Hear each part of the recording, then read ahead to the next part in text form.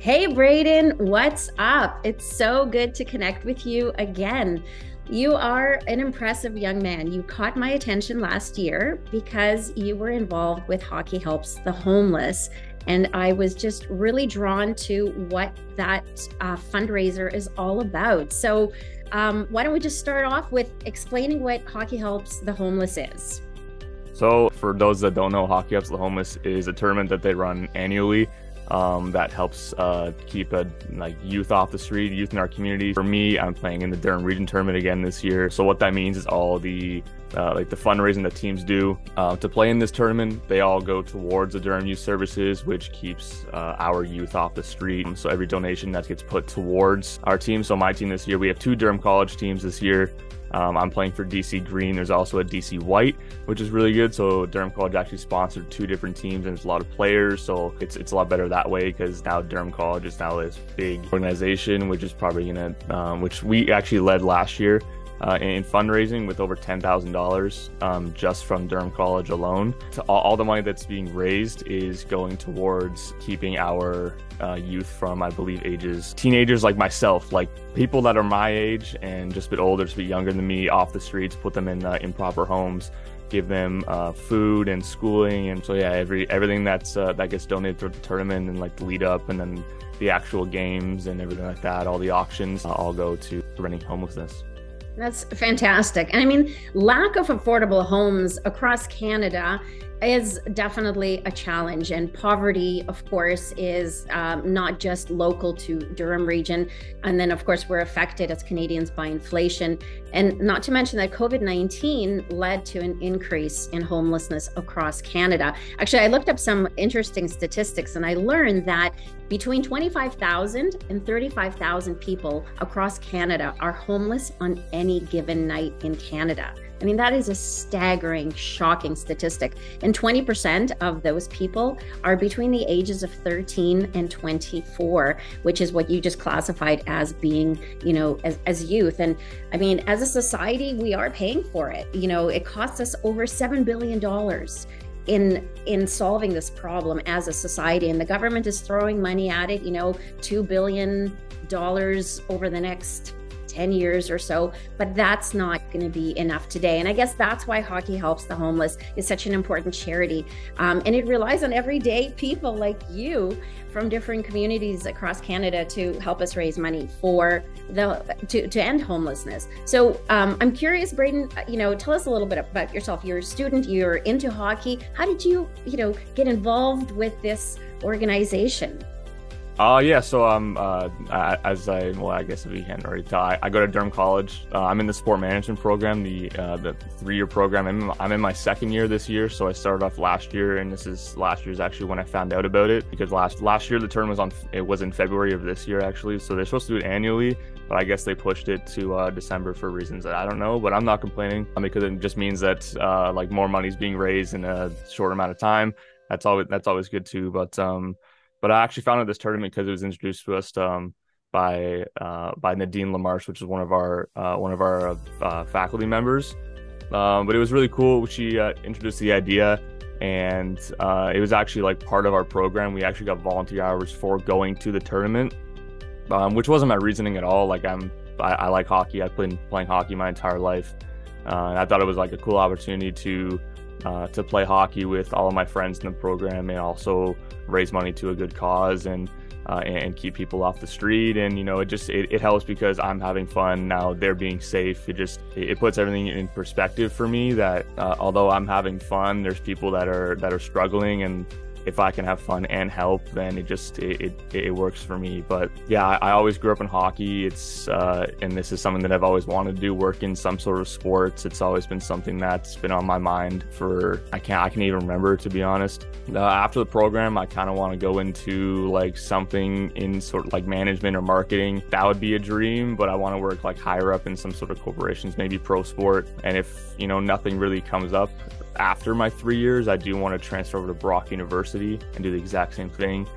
And maybe that'll get me some leverage on people that maybe didn't take the 2 years extra at Brock. Something in pro sport. I've always been interested in sports. I like to think I'm outgoing, and I like to think that I am creative in that way, as in like I can find my ways, and I can talk to people very easily about their career path, and like kind of find information about, you know, what my future could look like, and then build connections. And then after my 3 years or 5 years are done, then I can look towards them again and see what I can do with that. That's phenomenal. I mean, you're definitely on the right trajectory.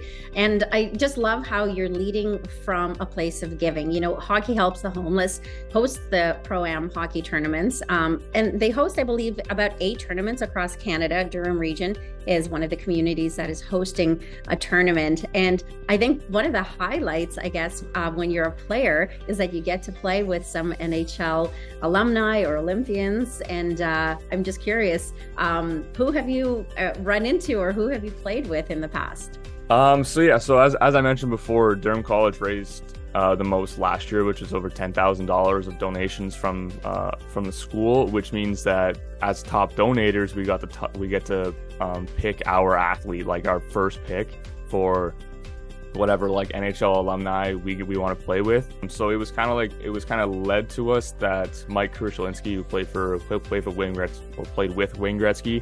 I think he's a 4-time Stanley Cup champion, but that sort of like that guy we were like pointing towards, because he's got awesome stories, and he's got like a lot of, like, I see he brought his rings with him. I have a picture like with the actual rings on, which is kind of cool, like in the dressing room. But we got to play with him, and he actually like he gave into our Durham College, because we had like green tape on our helmets, we had green tape on our sticks, like we went full on Durham College colors and went out with that. And he actually was like, he put green tape on his helmet.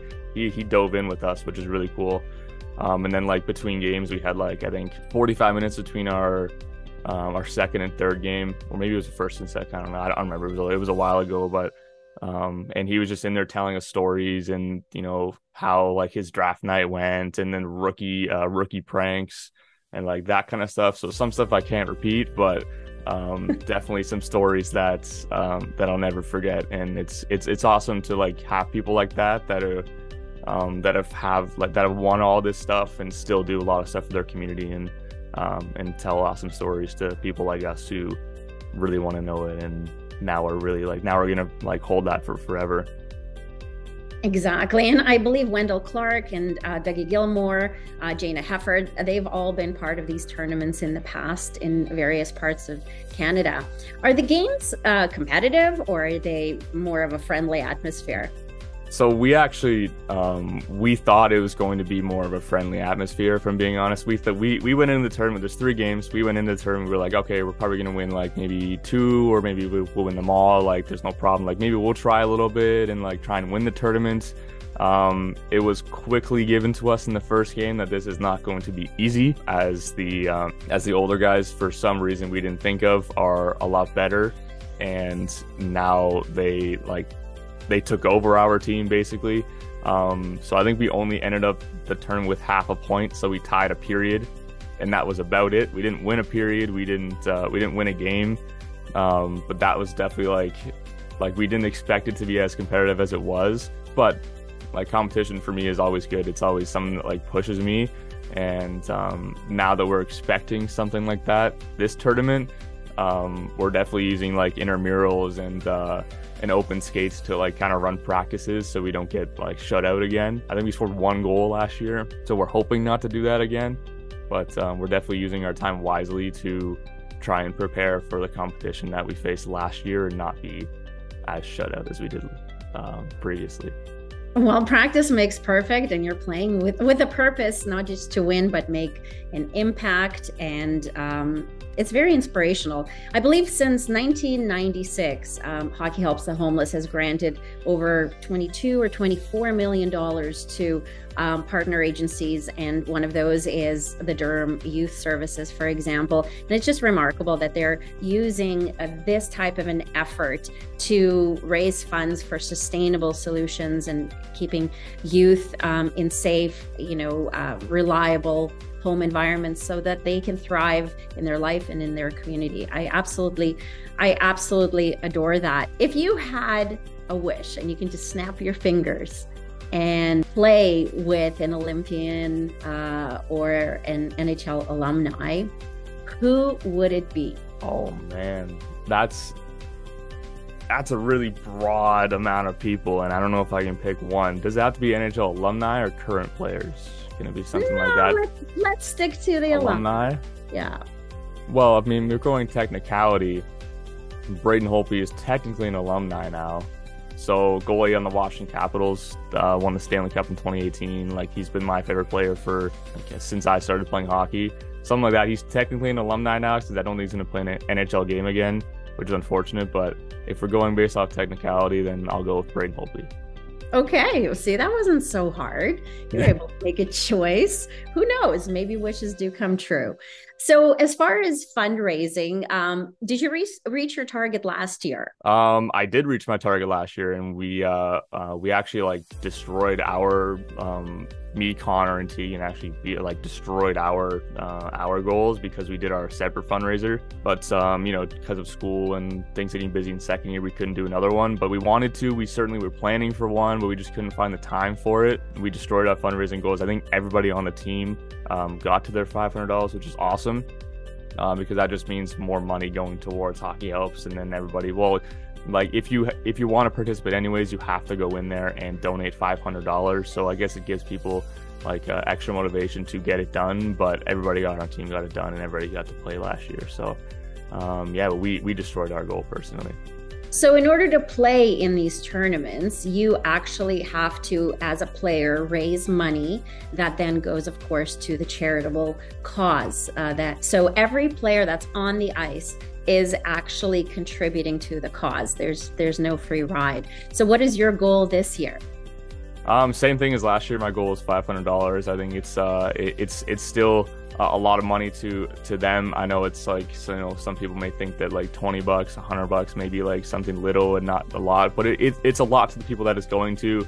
And that's what's most important, is that like all these little donations and all these like smaller contributions to my teammates or my competitors' donation goals are all going towards the same cause and all make a difference. Like small or big, they all like they're all like so life-changing for the people that don't have a roof to live under, like a healthy, sustainable lifestyle, like I do and like my teammates do and like my competitors do. So that's what's what the $500 is for, and it's something that's sustainable. Like if it's a simple email, Facebook post, LinkedIn posts away from people getting 20s and 50s and 10s and 15s, just that kind of stuff adding up. And it's really important that every person and every honorary skater too. So anybody that has a jersey on that has the last name on the jersey has raised at least $350.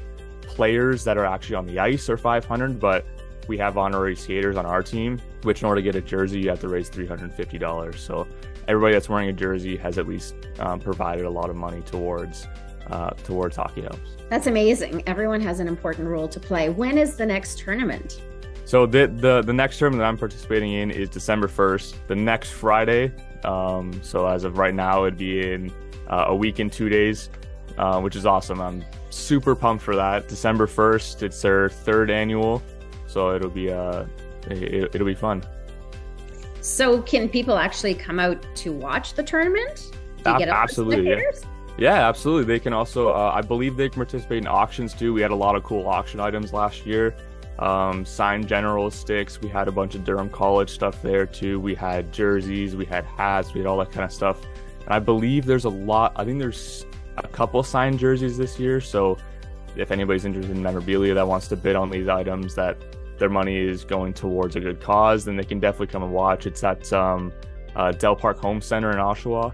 But absolutely, people can come watch, they can come participate, they can come donate, they can come buy Hockey Helps swag, they can participate in the auctions and watch the games. It's all day. I think it's from 9:15 to 4:15, I believe is the last game, something like that. So it's the entire day. So if like an hour you want to come watch a DC Green game that I'm playing in, you can definitely just walk in and watch the games. Oh, that's fantastic. So December 1st is the cutoff to donate. and you can donate, you can spectate, you can even volunteer, I believe. A lot of different ways to contribute and make a big difference. Brayden, you are truly playing all out. You're playing with a purpose. It's inspirational. It's impactful. Thank you for making a difference. No problem. It's awesome to see. It's not just me. It's everybody else, and everybody else coming together. It's just it's awesome to see, and it puts in perspective the people that are suffering. And I can and me being a small part is most important to me. Well, that's how big change gets made, is everyone plays a small part, and we become one giant whole. I'm a big supporter of this event. I personally contribute, and this year my 2 daughters are going to be supporting your efforts to raise money. So I'm going to get them involved as well. Yeah, that's great to hear. Everybody helps. Everybody needs help. Absolutely. Thank you. No problem. Thank you.